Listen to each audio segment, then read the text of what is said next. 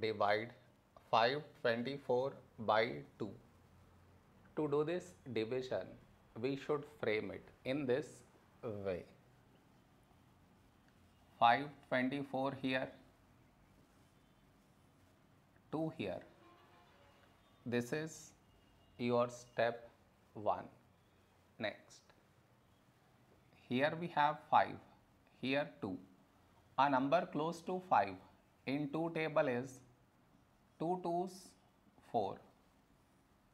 Now we should subtract, we get 1. After this, bring down the beside number, so 2 down, so 12. When do we get 12? In 2 table, 2 6 12. Now we subtract, we get 0. After this, bring down the beside number, so 4 down, so 4.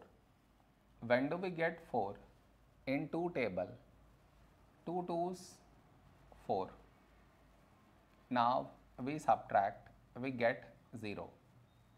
No more numbers to bring it down, so we stop here. This is our remainder, this is our quotient.